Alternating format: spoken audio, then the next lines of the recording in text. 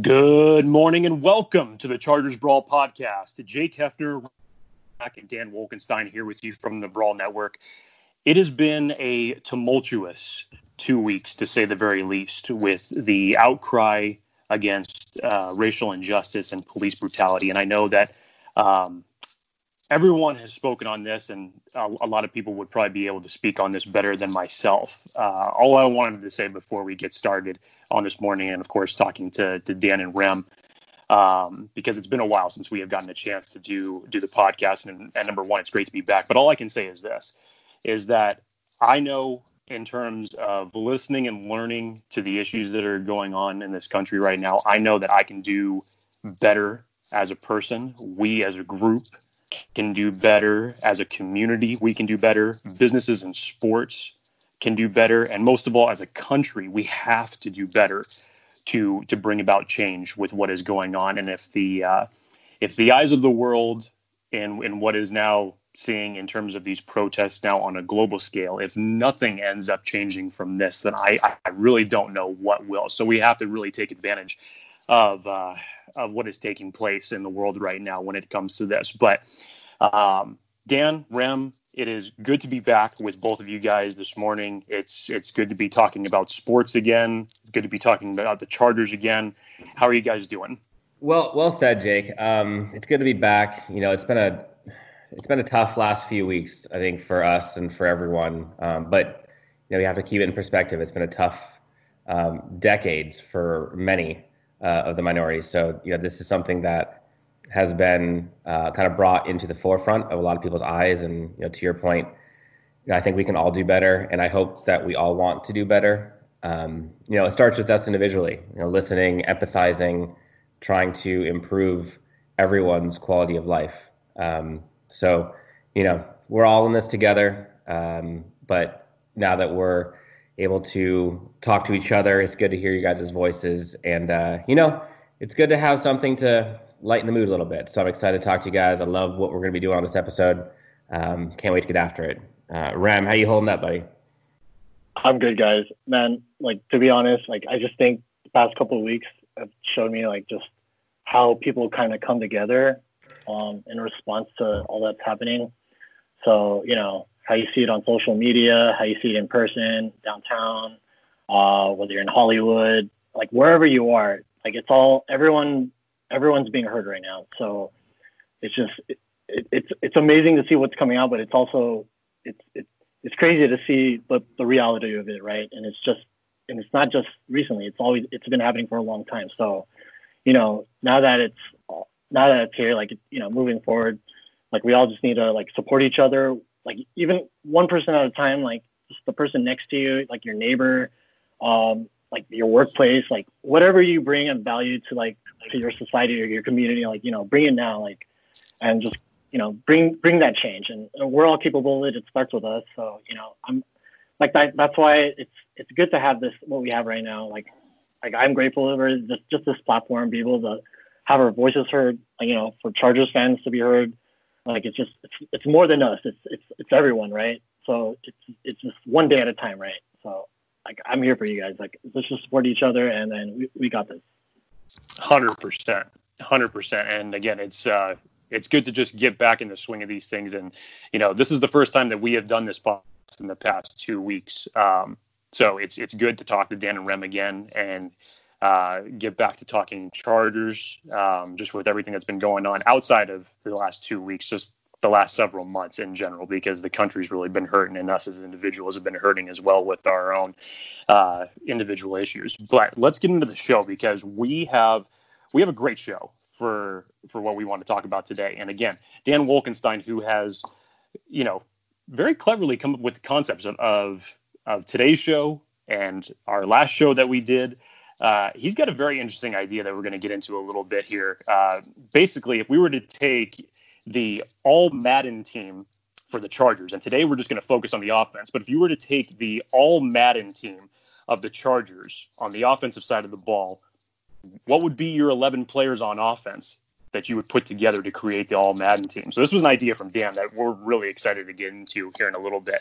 But I did want to touch base on, obviously, as things start to open up a little bit more now, the coaches are returning to training camp facilities. Players are going to be doing that here in the next couple of weeks.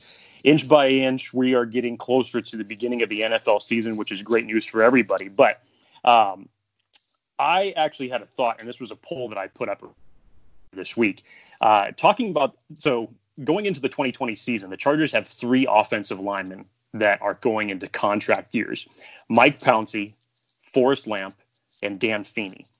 And my question was to Chargers fans was, given these 3 players that are in contract years, which did they expect to have a bounce back year in 2020? And the person who came back with the most percentage didn't surprise me. It was Mike Pouncey. That was 57% of the votes. We had 172 votes on this in total. So Pouncey got 57% of this. What I was really looking for was who was going to come in second. And that was Forrest Lamp with 30%. And I wanted to bring this up to you guys because I wanted your call on this, because I'm wondering, for the fact that when you look at statistic-wise between Lamp and Feeney, they're not even close, really, just as far as game time experience. If you were to just highlight that stat, it's no contest. So is this difference between Lamp at 30% and Feeney at 13%? Is it more from just a want to see a guy like Lamp succeed when he had all of this hype coming out of Western Kentucky when he was drafted, and we've just been waiting to see him become that staple at the left guard position? Or is it from the standpoint that just from skill set standpoint that we just think that Lamp would be better than Feeney? That's an interesting one. Honestly, though, I think it is the name. I think when you look at Forrest Lamp, when the hype that he had coming out of college and into the pros, I mean, he was heralded as a second-round steal, should have been in the first round, and we're set. And he's been riddled by injury, can't stay on the field. So, not to the same extent, but you think about kind of like a Jason Verrett, where the dude has so much talent and just can't stay on the field and just shoots himself in the foot. Not to his fault, but it just can't stay on the field. And then you have Dan Feeney, where nothing sexy about it, but he hasn't played excellent, but he's been pretty admirable with what he's had to deal with and what he hasn't had to his sides. And so I think if you were to ask me, some might have said last year was Forrest Lamp's kind of make it or break it year. I'm giving him this year. If it's not this year, I think Dan Feeney's our guy. But that's my take. I feel like people just know how good Forrest Lamp could be or was, and I think they're just hoping and praying to have that. That's probably where the recognition comes from. Yeah, I think for me, I think Feeney's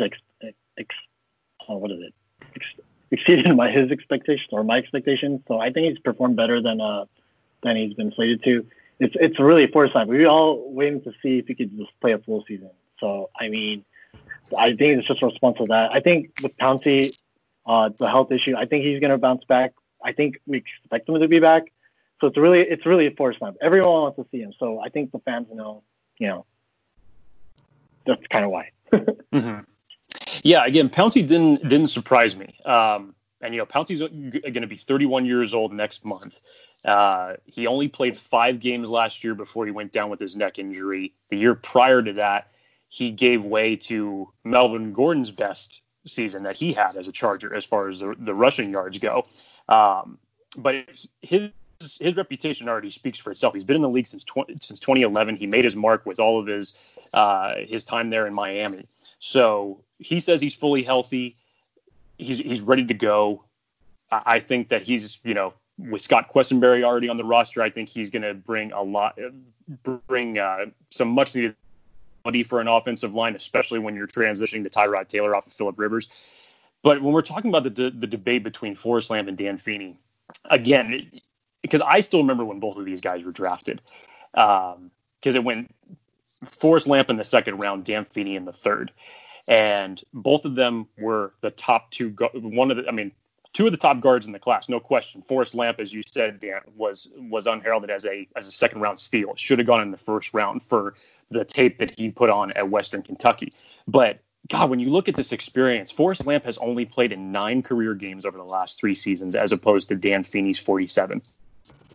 And when you just look at that game experience, how far can talent take you alone before you're actually getting those in-game reps?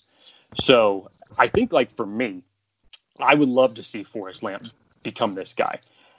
But I think that is me speaking more from a heart standpoint, what I knew from what Lamp did at Western Kentucky when he was in college and how dominating he was.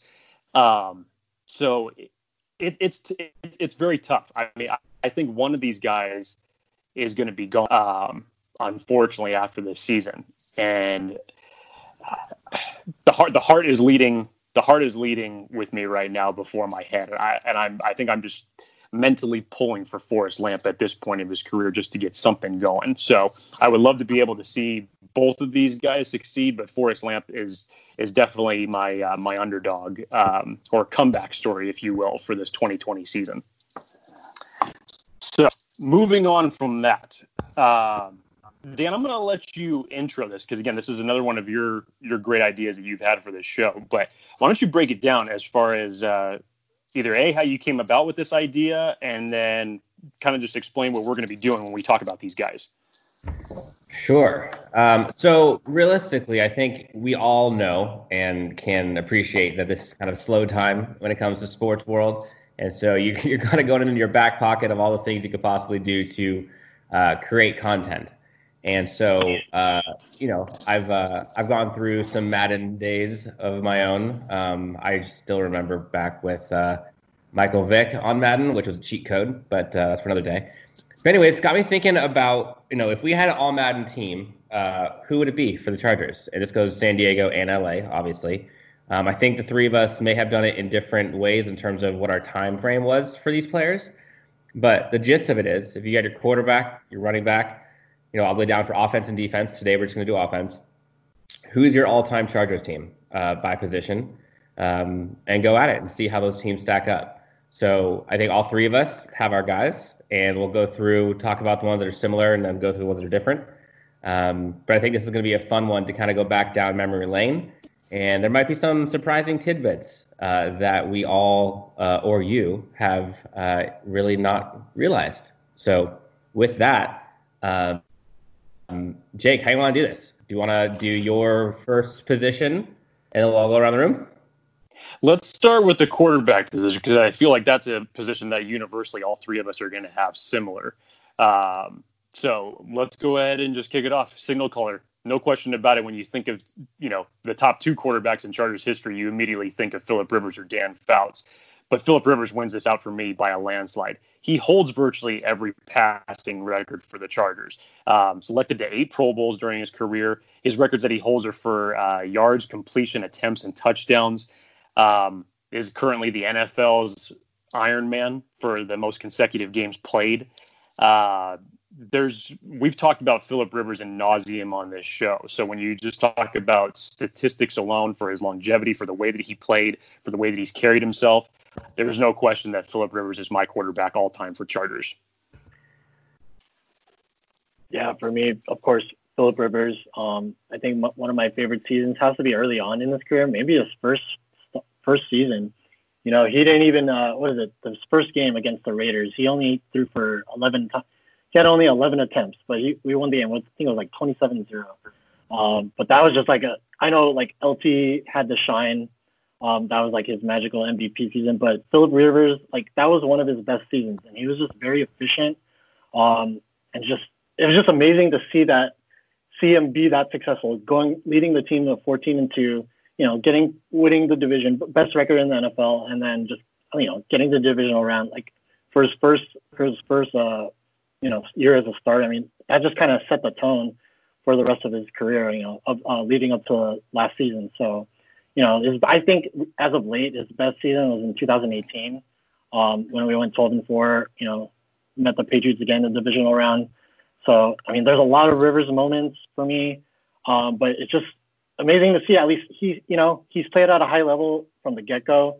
And then, I know it's not a Phillip Rivers season in 2019, but it's better than a lot of other quarterbacks. So, that speaks for itself. The body of work speaks for itself. Just look up the stats, man. Like, he's done a lot for the Chargers. Yeah, and funny, I was not thinking Phillip Rivers, actually. I was going to go with Doug Flutie. If you think about Flutie, I mean, you have a quarterback who can kick, who can throw, who can run. No, I'm just kidding. If we were to go through, and again, so I think this is where time frame goes into play. So I had just kind of in my fanhood. So the two that I was thinking were Rivers and Breeze. And yes, to your point, Jake, obviously Rivers is the number one guy. And, there's many reasons why he's just the teammate he is, just the person, the character. I mean, like you mentioned, he holds literally almost every single franchise record at the position. Some of them might be negative, but that's just because he's been doing it for so long. But, I mean, the guy went to 8 Pro Bowls, most games, wins, yards, touchdowns, passer rating, all of those records for the franchise. It's pretty cut and dry there. And when I was thinking, and just a quick thought, when I was thinking about Drew Brees, because, revisionist history, you think, oh, Drew Brees was so good. But going back and just kind of looking at the stats, after the fact, it was a bit surprising to me. Drew Brees, if you go back and look at it, he was more or less above average as a quarterback in San Diego. And he did not become the Drew Brees we know until he went to New Orleans. I think he had 80 touchdowns and 53 interceptions when he was in San Diego, which, that's not good. That's like a 1.5 touchdown interception ratio. Fast forward to his career in New Orleans, he's got like a 2.5 touchdown interception ratio with over 450 touchdowns and like 180 interceptions. And so Drew Brees now is elite and will be in the Hall of Fame. But as a Charger, he wasn't as good as, honestly, that I thought he was going back. And I think it just you kind of blur the lines with where your players were. So, Phillip Rivers, head and shoulders, clearly number one quarterback. Definitely. Well, pick the position that you guys want to go next, because we'll have some fun with this.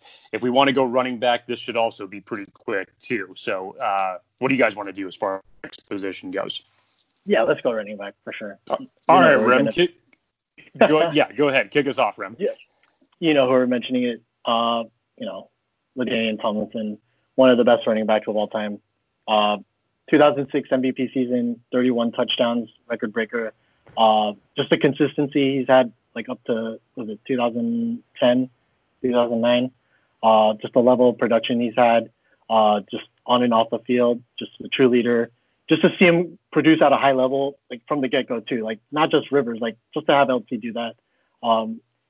He's one of the fan favorites of most Chargers fans. It's either him or Seau, if you think about it, or Rivers, but those are the big three. Yeah, man. Like I said, I know we mentioned this on a previous podcast. If you just listen to his Hall of Fame speech from 2017, it really will bring you back. But yeah, LaDainian Tomlinson, man, LT, 21. Yeah. So the depth chart I have for my All-Madden team for running back, I have LT, I have Sproles, and the surprise number 3 I have is Melvin Gordon. Which I know that might be controversial right now. I know, but I'll get into that. So, LT, you don't, you hear about, he's in the Hall of Fame. You hear he's the greatest running back for the Chargers, but you go back and you look at his career stats and the records he holds, and boy, the list goes on and on and on and on. And for someone who never made it to the Super Bowl, for someone who was always striving to get that ring, the amount of accolades that this guy got are staggering. I mean, I think he had some of this was like mind blowing to me. Like you think about this in today's NFL, like it just doesn't happen. 9 seasons of 10 plus rushing touchdowns consecutively. Right. He had 5 of 14 plus touchdowns. He was the fastest to gain 15,000 yards. And he had 8 consecutive seasons with 1,500 plus scrimmage yards. Mm-hmm. A running back today doesn't get half that in terms of number of years consecutively. There just aren't running backs made like LaDainian Tomlinson, and there probably won't be. The guy was just a stud. And so you lose sight of how great of a player you're watching at the time, but looking back, there's never going to be anybody like him. So second and third on my depth chart, I'll go quick on these. Darren Sproles, he wasn't the guy that racked up all the yards as a running back, but he was just someone who electrified this team, the stadium, the crowd. He always was someone who can take it to the house. He had 4 kickoff or punt return touchdowns as a Charger, 6.5 yards per touch. I'll always remember his walk-off touchdown against the Colts in the playoffs. He was just fun to watch. And then Melvin Gordon, he gets a lot of flack. I know there's a little bit of sour grapes right now with him on the Broncos, but if you just think about him just as a player, as a Chargers running back, at least in my generation, I can't think of another running back better than him. Maybe Michael Turner, but I don't think so. Ryan Matthews, I guess, sort of, but I still think Melvin Gordon is better than both of them. So, I mean, the dude still had 47 touchdowns for us, 6,000 plus scrimmage yards. He did have a few fumbles, but that's okay. So, yeah, top 3 depth chart, LT, Sproles, Melvin Gordon. So, mine's very similar to yours, Dan. I only went with 2 running backs on my chart. I went LT and Sproles. And I thought about this for a little bit, just as far as thinking about whether or not I was going to put 2 or 3 in. And I went with 2 just because of the fact that, the game was so much different because the discrepancy, if you're just taking the all-time franchise leader in running backs, obviously LT's number 1. You got to go all the way back to the inception of the Chargers back in the 60s, and it's Paul Lowe, who, if we're looking for the difference between LT's yards and Paul Lowe's yards, Paul Lowe had 4,972 rushing yards. That's the discrepancy between number 1 and number 2, which is just absolutely ridiculous. And that was at a time when the NFL was much more of a running game type of a league. So it's just insane, the discrepancy there. But you already touched on so many of LT's stats. The biggest one that always comes to mind is that still today, he holds a record that I don't believe is going to be broken by any other running back, and that is that he is the holds the NFL single season record for rushing touchdowns in a single season, and that's with 31. I can't see any other running back in this era with the way that the running game has changed to a 2-back or a running back by committee type of scenario that you're going to see that type of production from one running back any longer. I just don't see it. And then the other stat that I actually forgot, for as multidimensional of a running back that LT was, is that not just from the rushing standpoint, we know that he could throw the touchdown. He has a great passer rating, by the way, for his career. I think it's like 146 it is in passer rating. But he had 540 career receptions in his I take that back. Sorry. His second year in the league, 100 of those came in 2003 of his 540. Which is just ridiculous to see from a running back. It's absolutely nuts. So we could go on and on and on and talk about the accolades of LT. Darren Sproles was my number 2 on my chart. As a third down back, as a special teams weapon, you got to love the story from this kid coming up as a 5th round pick. 345 carries for 2,554 yards, 17 touchdowns. He had 4 touchdowns on special teams. His claim to fame to me was what he did in that playoff game at Qualcomm against Indianapolis when LT was not able to play. And he just became a one-man wrecking crew. It didn't matter. That dude was playing offense, special teams, punt returns, kickoffs, and he did it all. And an overtime win just showed and proved that it didn't matter for the fact that he was 5'8", that he could just dominate a team.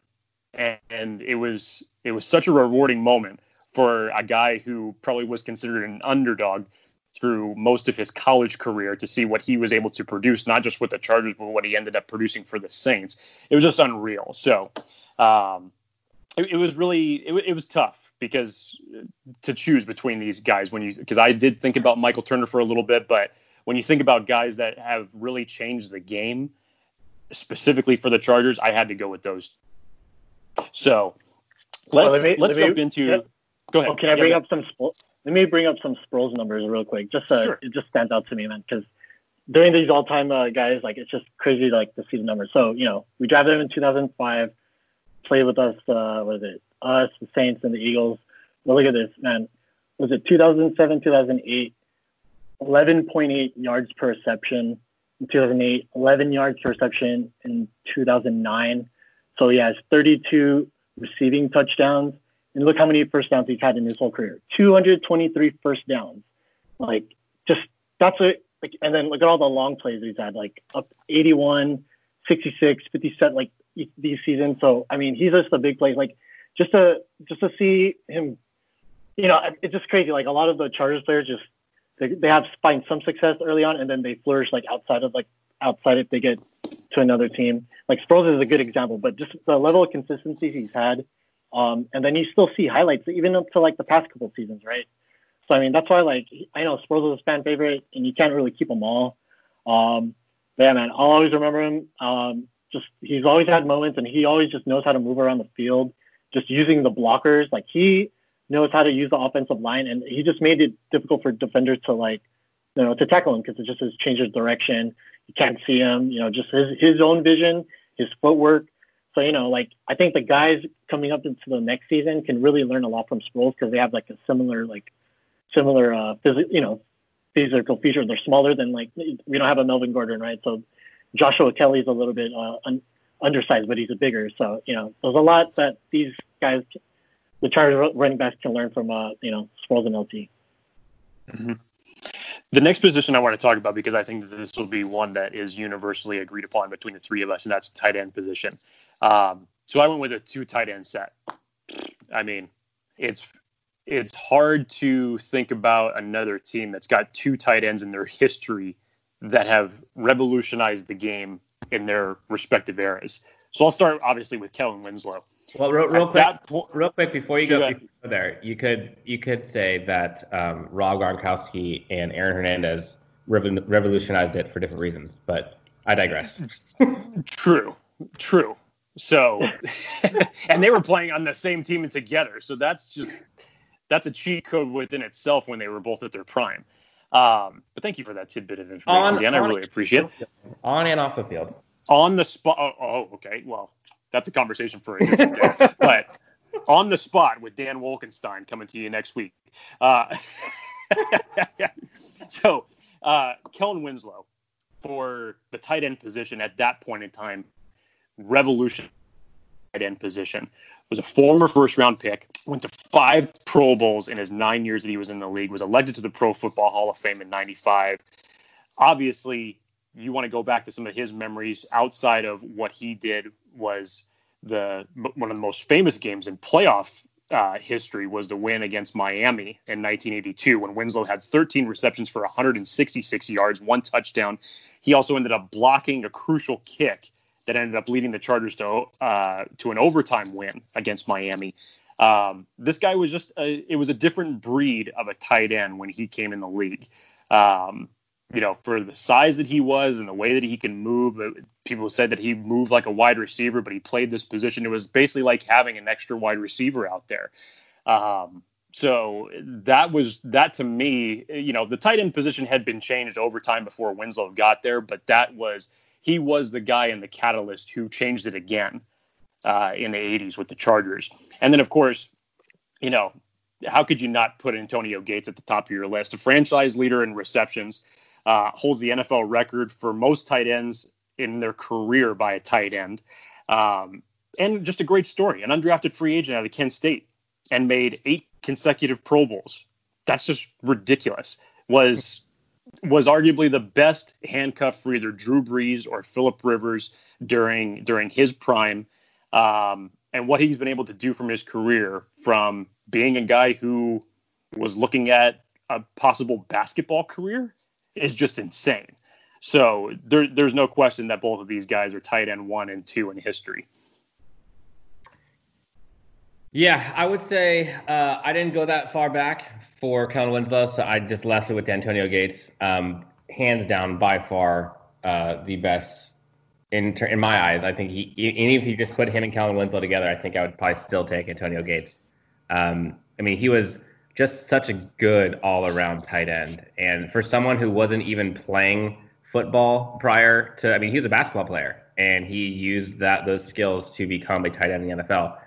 I mean, the guy had almost 12,000 yards. I mean, he had like 116 touchdowns. He was so good at blocking.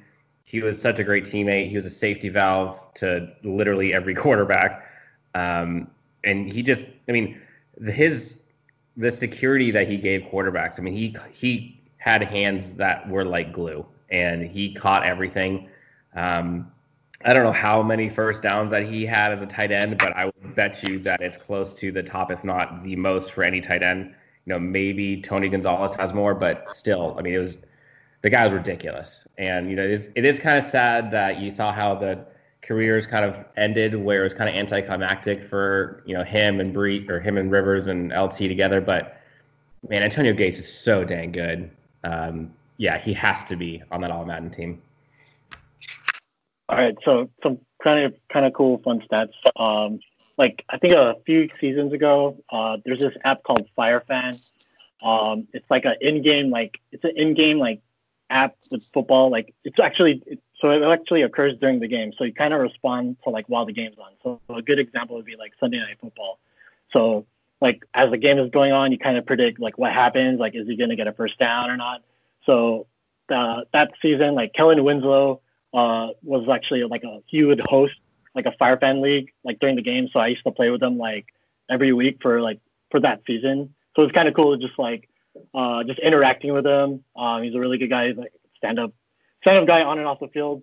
But so just a fun drop in. But what I'm looking at the comparisons, like, dude, the career average yards reception for Kellen Winslow is 12.5. Antonio Gates is 12.4.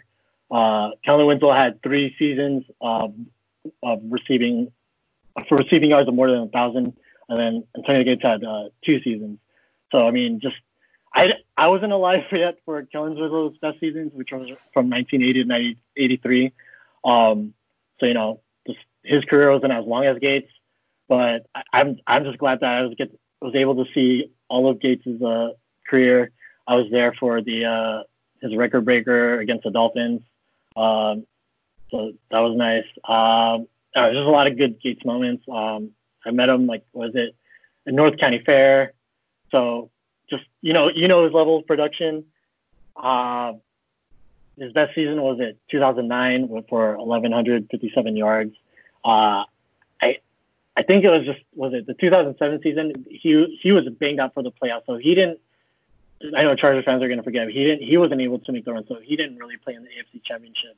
So, but you know, other than that, man, like both our players, we have one of the best tight ends. We have 2 of the best tight ends in history. So, I'm just grateful. So these next 2 positions. These I feel are going to be a little bit all over the place. I think we're going to have different opinions on this. So we got the offensive line and the wide receivers remaining. I want to start with the offensive line, and you tell me how you guys want to do this. If you guys want to break it down right to left, each going by the right tackle, right guard, center, left guard, left tackle, or if you want to talk about it as just a whole to go through our own starting 5 that we would have for the All-Madden team. What do you guys think? We can go through just name our 5 and then we'll break them down and then see if we're all on the same page, and then we'll just okay. Yeah. Okay, so I'll start and I'll try and go through this as quickly as possible. So I'm going to go right to left on this from mine. So again, when you look at the Chargers offensive line, when we've seen enough changes in the Chargers offensive line happen in the last decade, it's really hard to have recency bias for picking offensive linemen for the Chargers to put on an All-Madden team. So I really had to mix around my decisions. And, of course, some of these guys I've never seen play during my lifetime. But when you look at what they did for the team, if you were to tell me, oh, yeah, like I'm putting this guy on my All-Madden team, when you look at their longevity, their consistency, their stats, it's fantastic. And it's no question when you look at right tackle, when we've seen what we've gotten in recent years with Sam Tevy, Jeremy Clary over the years. How about you go all the way back to the 1960s with Ron Mix, a 9-time All-Star, is in the Pro Football Hall of Fame, was heralded as one of the greatest offensive linemen for his time.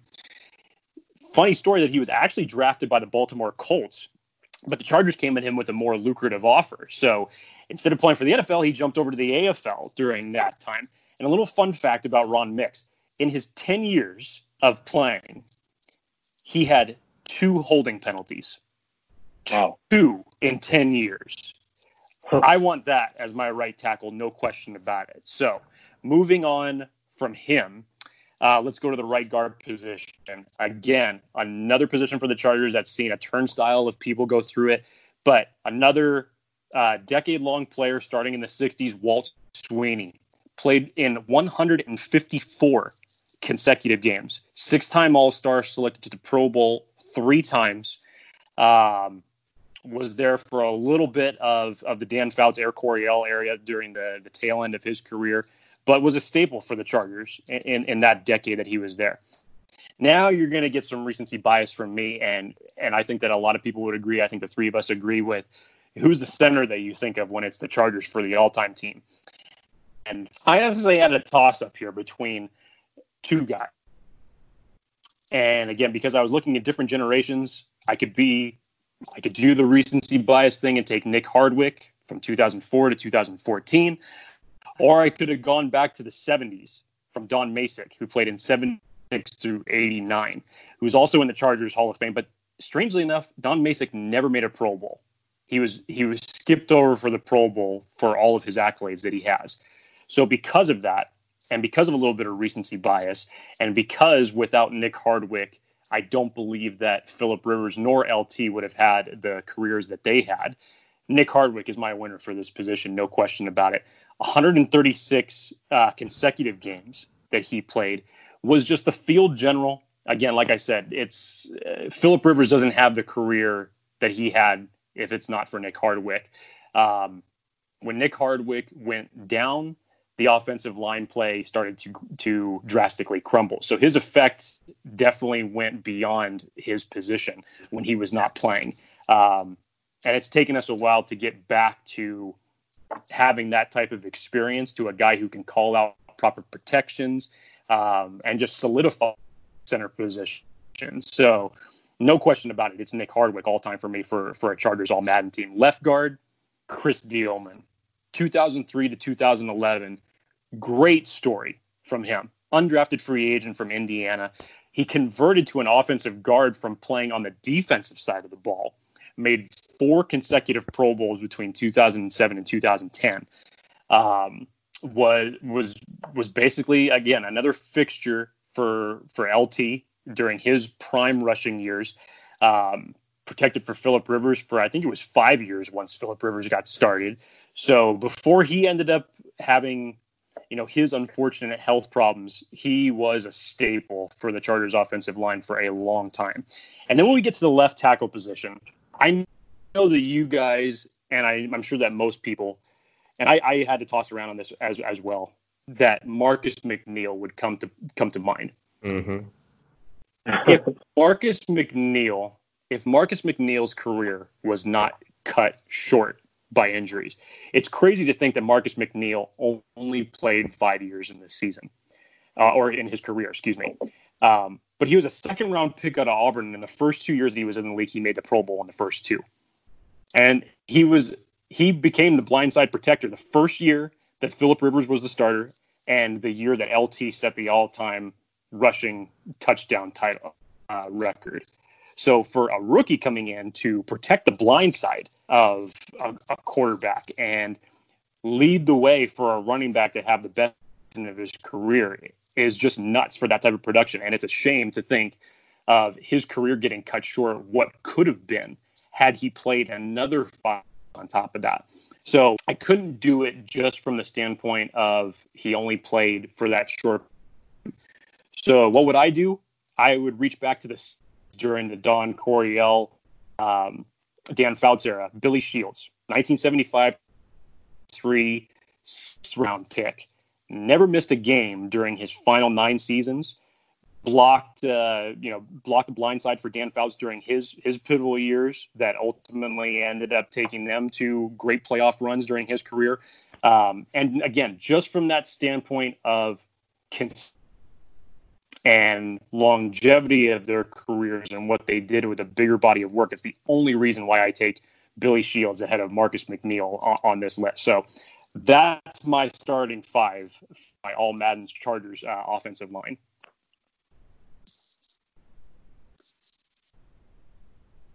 Okay, I'll go next. I'll go left to right then. I got Marcus McNeil. I got Chris Dillman, Nick Hardwick, and I'm just going to keep it recent. And just because, no one really stands out to me, so I'm just going to, since they're on the roster now, I'm going to take Trey Turner and Brian Bulaga. So you say what you ever want to say, but I'm just going to look at the body of work. Yeah. They're on the Chargers now for 2020, and we expect great things. 5 Pro Bowl seasons of Trey Turner.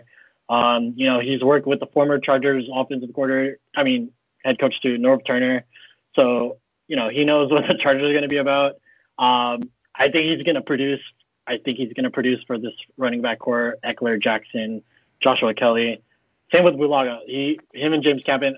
Just the protection that he gave for Rodgers. I think he's going to do that for Herbert or Tyrod. So just for that side. For McNeil, just that season alone, he's always going to be remembered for Chargers fans. And I haven't seen a left tackle that's really protected like that. And then just in run support, he's just a mauler, right? 6'7", 350 pounds, I believe, from Auburn. Man, he was huge. Just look at his hands too. Just the comparison. He made sure he took away any threats to Rivers' blindside. It sucks that his career didn't go as long as it lasts, but as long as he had those few seasons, that's good enough for me. Chris Dillman, he's one of those those blue collar, tough nose. He was one of the nastiest offensive line we've ever had. And then Nick Hardwick, just his consistency, his leadership, his knowledge, and then just the level of play that he brought to this team. He's a fan favorite. Just for the record, I enjoyed all his radio shows with on 1360 back then. So he's a great guy. Just that's my offensive line All-Madden Chargers team. Remy Mack hitching his wagon to the future of Trey Turner and Brian Bulaga. We'll see where that goes. Dan, go for it. Yeah, I was gonna say honestly, I don't think there's any new names here that you guys haven't already talked about, so I can go pretty quickly. Marcus McNeil, tackle. It's kind of interesting. You go back, who his measurements are eerily similar to someone who all of us were super high on in the draft this year. The eclipse of Mekhi Becton. Oh, geez, yes. 6'7", 350 for McNeil, 6'7", 360 for Becton. These guys were massive. Marcus McNeil, he was great. I loved watching him play. 2-time Pro Bowler. He only had 3 holding penalties his entire career. God. Wow. For somebody that big, it kind of makes sense because when you're that big, you don't really have to hold because you're kind of already there. But Marcus McNeil, loved him. I'm actually going to go with Rem on this. Brian Bulaga. And the reason for that, tell me a better tackle than Brian Bulaga that was on the Chargers. You can't. So I'm going to put it there. Then for guard, I have Chris Dillman. It was so fun to watch him and Nick Hardwick, who is my center. Them two together were so nasty, and it was so fun to watch. Dillman, 2-time All-Pro, 4 Pro Bowls. A 2-time All-Pro for the Chargers. That says enough. Same for my other guard, Trey Turner. Again, find me another guard better than Trey Turner on the Chargers. You just won't. So that's my guard. And then Sweeney, I just said it. Yeah. I'm kidding. Go ahead. True. But I'm talking. Remember, my lens was kind of like since I've been a fan, so Yes, I don't go back that far. So Trey Turner, hopefully he continues that. But just if you just take his accolades, 5-time Pro Bowler, we don't have that as a guard in the recent era. And then Nick Hardwick, he was so fun to watch. He was like one of the steadiest anchors we had on this offensive line. He kind of set the tone so often, and he was so savvy as a center, so cerebral. He was very smart. And, to your point, Jake, there weren't many bright spots in the Chargers offensive line over the last, call it 2 decades or so. Mm-hmm. But if you look at Marcus McNeil, Nick Hardwick, Chris Dealman, those are probably the 3. I mean, I even looked at like Russell Okung potentially, but like he's been good, but he was clearly better in Seattle than he was with us. And so I couldn't put him on there. There weren't many great offensive linemen on this team. It's been a turnstile for way too long. We've been at the bottom of the NFL in terms of offensive line rankings for more than I want to admit. So this is probably the weakest of the position groups of offense and defense for the Chargers team. So on the flip side of that, you go to our final position that we're about to talk about with the wide receivers. There's been a don't you forget about those fullbacks. Oh, well, yeah. How could I forget about fullbacks? Go ahead, Dan. Since you called it out, go ahead. I'm sure right. I know where you're going to go with this one. Yes, Bobby Holly, the Hall of Fame fullback for the Los Angeles Chargers. No. Although I will say he does have, although there are big shoes to follow, it says a lot that he's already wearing 41, which is clearly Chargers' best fullback, Lorenzo Neal. Watch the mauler that he was. I mean, I felt bad for all of the defenders that had to go up against him because he was looking to lay the wood every single time. And the guy had no neck, and he would just demolish people. And when you look at the success of LaDainian Tomlinson, and you ask LaDainian Tomlinson, he'll tell you how important and how vital Lorenzo Neal was to his success. He wasn't as multifaceted as someone like a Derek Watt was, but for what he was designed to do, which was block for LaDainian Tomlinson, the dude was incredible. So Lorenzo Neal, Hall of Fame, fullback, Chargers, book it. And then, of course, Bobby Holly, he'll be in the Hall of Fame too. So, number. Go ahead, Rem. Honorable mention, Jacob Hester. I don't know. Hey, LSU alum. Not bad. I like Jacob. Favorite. I like him. Yeah. Just watching him play on and off the field, he's a fan favorite. But yeah, Lorenzo Neal, he's a Hall of Fame inductee this coming season, so it's going to be. I don't know who he's going to go in as. Hopefully, he goes in as a Charger or a Titan. I'm not too sure. I don't know what other team he'd choose, but hopefully he goes in as a Charger. And then who else? Other fullbacks. Honorable mention Mike Tolbert too. He was Tolbert. I love the belly roll. Yeah. Belly roll was great. His end zone celebrations. He had the best end zone celebrations. Not only just for the fullbacks, all the running backs. LT did his little teardrop.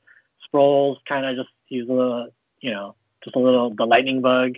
But yeah, Tolbert had the best celebrations by far. You know what's ridiculous is that I think a lot of people forget about Lorenzo Neal. Do you remember how old Lorenzo Neal was when he came to the Chargers?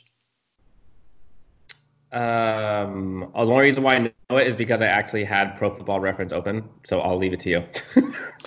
He was 33 years old when he came to the Chargers and started blocking. Which is insane. I got that right. Yeah, it's nuts for a guy who had already. I think he was on 2 or 3 teams before he ended up coming onto the Chargers. I can't remember off the top of my head of who he was drafted by, but yeah, it does help when you have one of the greatest runners in history that you block for. But still, what Lorenzo Neal did, and some of my favorite moments, was not necessarily when he'd be blocking for LT, but when Lorenzo would get the ball. Yeah. No defensive back no defensive back wanted any part of Lorenzo Neal when he started going down the field. And instead of people coming at him, they would more be backpedaling, just trying to corral him to go out of bounds. Nobody wanted a piece of Lorenzo Neal when he came barreling down the field. And just aside from that, just to see what he did, and those were probably his best years that he had with the Chargers for his career, blocking for LT, and even the production that he was able to give from a receiving fullback standpoint. Much like you had said, Dan, he was used in a similar type of way that we were using Derek Watt to try to get some of those little receiving yards for. But Lorenzo did it obviously a lot better than Watt did. But at the same token, it's just, he's on that short list for a position that has been slowly phasing out of existence. He is on that short list of the best fullbacks of all time, no question about it. Yeah, and your point, Jake, that it was pretty. I went back and looked because that age that he came on this team was insane. That he played that well for 5 seasons on the Chargers, but he played for the Saints, the Jets, played for the Bucks, he played for the Titans, he played for the Bengals, and then us. Well, so he was 5 teams before he got to us. Yep. And then he went to Baltimore after us. He played more seasons with us than any other team. I'd be shocked if he didn't pick the Chargers as the team that he goes in the Hall of Fame with, just because I think that's when he shined the most. Yes. But yeah, I don't think I realized that he played that long for that many teams before he came. That's crazy. Yeah. Right. See, I didn't realize that either, because I knew Lorenzo Neal as he was the Titans fullback, and then he was ours. Yeah. I didn't pay too much attention to his career before then. Again, you wouldn't think it for a guy who's 33 years old playing the way he did. He looked like he was playing younger than that. So it was just insane what he was able to do. So he had 18 touchdowns in his career. It's great. So moving on to our final position here, the wide receivers. I'm sure that myself and the guys took different perspectives. And this is a position that it's basically take your pick. What generation do you want to pull from? What receiver do you want to talk about? So I kept it to 3 wide receivers on mine. That's what I capped myself off at. If not, we could be here all day talking about Chargers receivers that we have a soft spot for. So if you want, I could do it in similar fashion to the way that I did the offensive line. I'll talk about my 3. So again, I went generationally, picked one out of each generation that I thought was the best. So going back to the early 60s, Bambi, Lance Allworth, 1962 to 1970, 9,584 receiving yards, 81 touchdowns. The reason that he's on this list is that Lance Allworth was doing this before the game really became a vertical passing league. This is before the aerial days. This was before the Dan Fouts days. This is back when a quarterback named John Hadle was throwing to Lance Allworth. And to put up this type of production at that point in time when the game was all about the running game is just nuts. So there's no way that you can leave him off of the all-time greats. Next for me, 81 touchdowns. 81 touchdowns in a time when the rushing game was dominant. It's just absolutely nuts. So my second wide receiver, Charlie Joyner. This was difficult to pick because now when you're getting into the Air Coryell area, down Fouts is the quarterback, you're talking about Charlie Joyner, who's on the same offense as Kellen Winslow, Wes Chandler, and a multitude of other guys during this time frame. But Charlie Joyner was my pick just because of his consistency in production. 10 years was a key cog of the Air Coryell offense. 7 times. 7 seasons he had 50 receptions or more. Made the Hall of Fame in 96, finished with 12,146 yards and 65 touchdowns. Absolutely ridiculous for a guy to have that type of production through a 10-year span. It's awesome. And again, for for a wide receiver that was just surrounded by talent for offensive weapons on that, he's the one that stuck out the most to me, no question about it.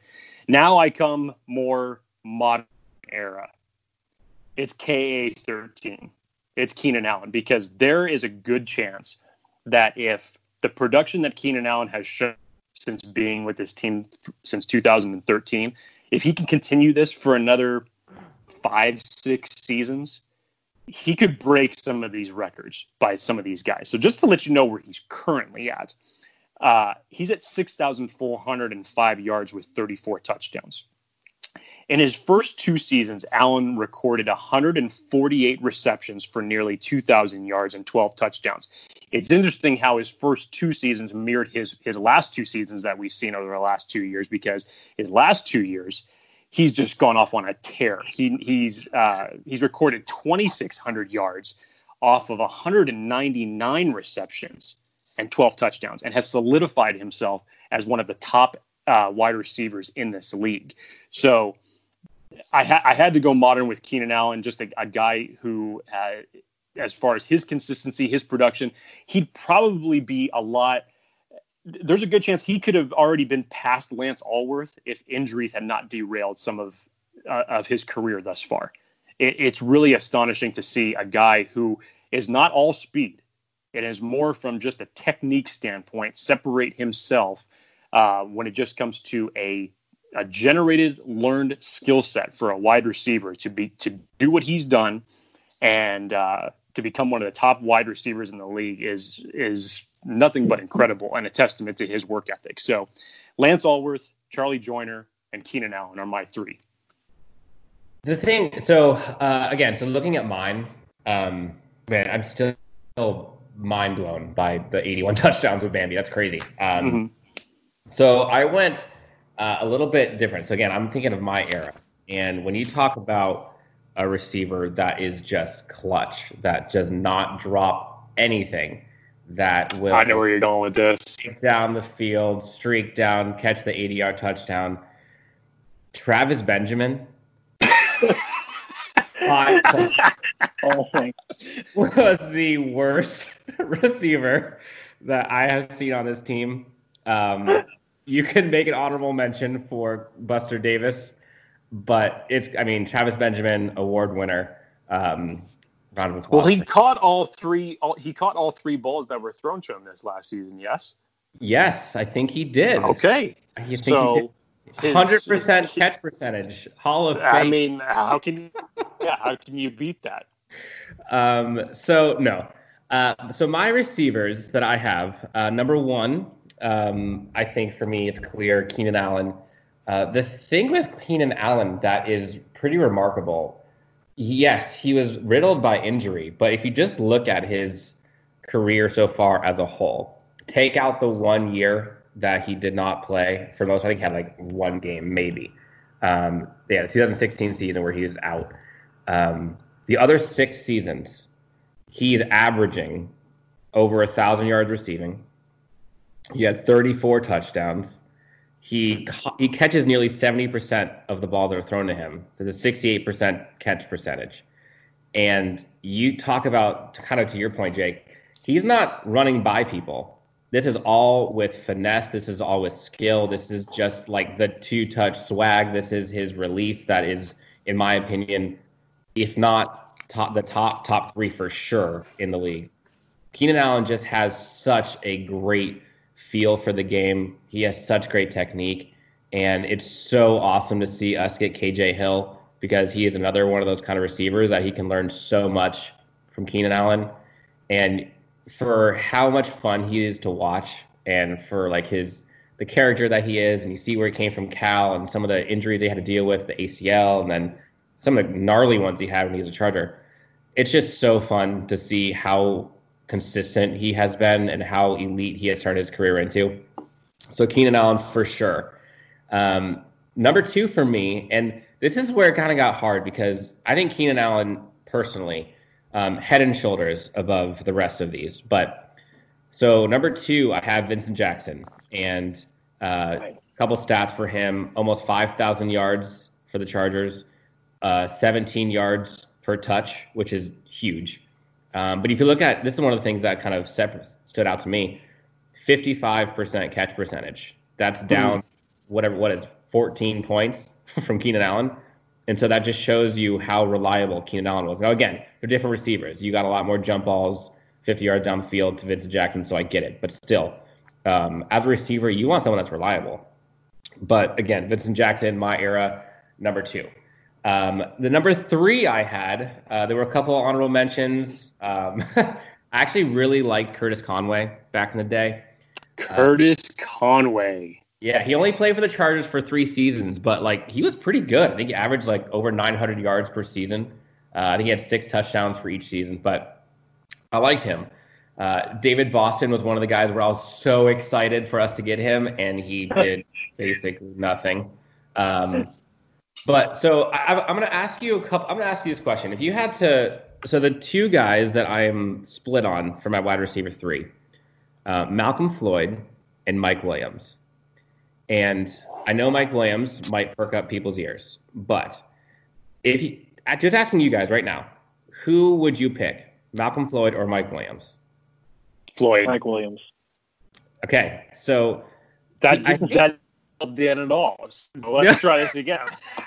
no, but this is a part that I don't necessarily know if people have really thought into that much, but they're very eerily similar.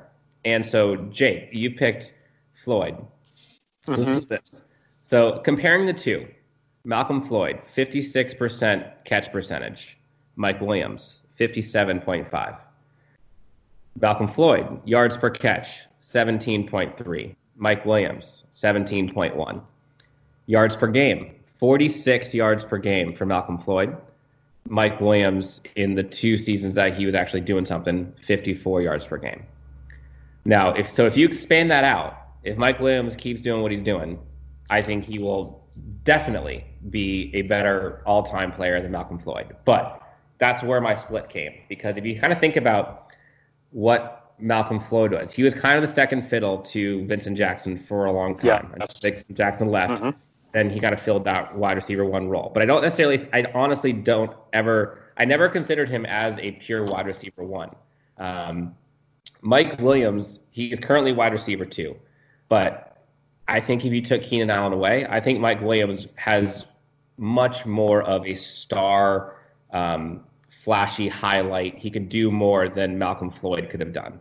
And so when I look at those 2 receivers, I have them split as my wide receiver 3 of all time, but I think I'm leaning to Mike Williams as my wide receiver 3 for All-Madden Team, because he's only 3 years in, and I mean, he has not even gotten close to his full potential. So Mike Williams, wide receiver 3. Keenan Allen, Vincent Jackson, Mike Williams. All right, for me, I think I'm going to just go with these 4. I chose 4. Initially, I chose 3. So just looking at the numbers, you have to go with Lance Allworth, Charlie Joyner, and then the other 2, since Rivers is the quarterback, I have to go with Keenan Allen and Vincent Jackson.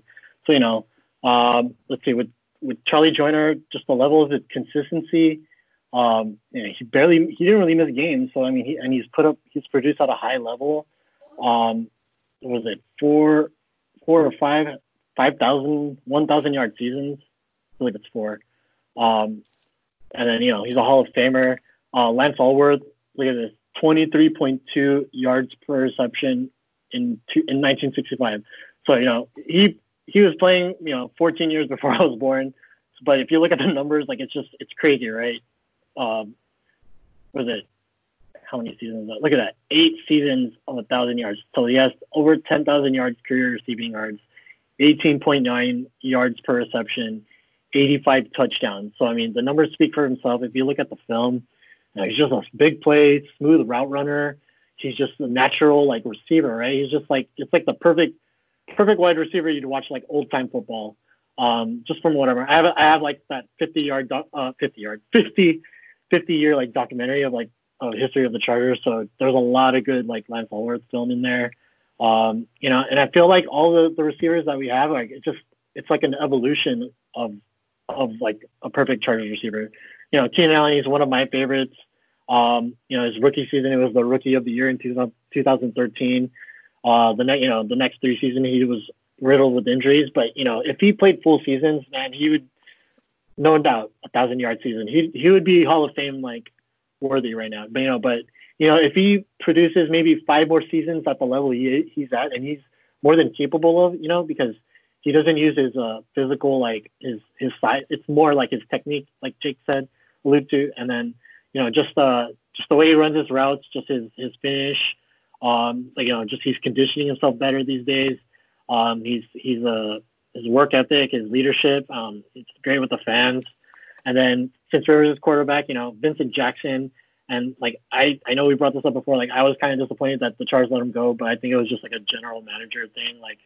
AJ Smith didn't want to pay him, but if you look at the numbers, when he went to Tampa Bay, he put up 1,000-yard season. So I thought it was worth. If the numbers speak for itself, he would have been worth the extension. I know he's probably asking $55 million around that time, but then the Chargers don't want to pay him. But he produced, and then he produced in the playoffs as well. So. That's what I'm going to remember. Those 4 are my top all-time Chargers receivers All-Madden team. And Jake, I don't know if you guys, I didn't realize this. For Keenan Allen, I just went back and looked at his stats, and then I went down to his playoff receiving stats. Man, he's a gamer. In the only 2 seasons that he was in the playoffs, dude he averaged what? 7 receptions and $140 for a Chargers receiver who has not. I mean, I'll take that. Mm-hmm. Yeah, there's no secondary that can stop him. Well, there was one secondary player that Keenan Allen probably could have gotten another 10 receptions per game against this team if he didn't have to go up against Chris Harris for a number of years. But now he doesn't have to worry about that anymore. So hopefully his stats can be padded a little bit more this year because of that. Dan, real quick, I wanted to go back on just when you were talking about the comparisons of Mike Williams to Malcolm Floyd. And I totally understand it. And if those projections, as you say, continue to go to the way I'd love to see Mike Williams have that type of a career. The reason that I sided with Floyd is because I didn't really go with the recency bias aspect of it, Malcolm Floyd's bigger body of work. But here's the biggest reason. Mike Williams, first-round pick out of Clemson, which has basically become wide receiver over the last several years. Malcolm Floyd played with the Chargers for 11 years out of being an undrafted free agent out of the University of Wyoming, and to come in and do what he did. Again, the numbers weren't astronomical when you look at the greatest receivers of all time, but as far as Chargers, body of work, consistency, the 1-2 punch weapon that he was with Vincent Jackson, to me, he was that reliable, clutch guy before Mike Williams was on this team.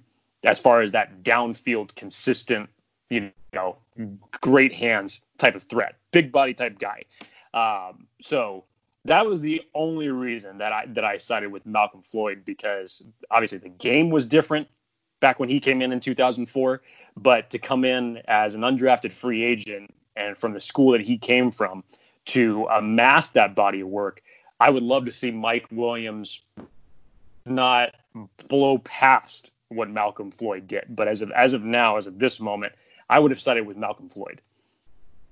Yeah, I mean, there isn't a wrong answer there. It was just more you realize how close and how similar they are in terms of what they produce. It's crazy. Yeah, it's very crazy. And I will say back up just a second. I know I mentioned Keenan Allen's gamer in the playoffs. The numbers I gave, those were each for 2 games in each of the postseasons. I know there were many people that were super upset that we didn't get the ball to Keenan Allen more, because you give him the ball, he's going to catch it, he's going to break tackles, and he's probably going to take yards after the catch. We can talk for hours about why the Chargers have not succeeded in the playoffs. Keenan Allen, not one of them. I can promise you that. He is part of the solution to this team on the wide receiver core, and just keep feeding that guy. If when we get to the point where we start talking about special teams, I'm sure we can find some reasonings as to why the Chargers have not gotten further in the playoffs. But that's a conversation for a different day. So that's going to wrap up our Chargers All-Madden offensive side of the ball. And so next week, we'll be getting into the defensive side of the ball. And that will be a very interesting breakdown when you're talking about all the players. And again, if we're taking this from different sides, like me, who I went multi-era for all time, and you especially compare that to now for the Chargers defense that they have or who they've had back in the Sean Merriman days, it'll be a very interesting conversation that we'll be having next week for sure. But we're going to close up the podcast today on that note. And again, I just want to say before we close out of here that it's been fantastic coming back after talking with Rem and Dan, just football topics in general. I know that sports as a whole we're just waiting for it to start. And it looks like August is the month, not just for football, but for other sports as well.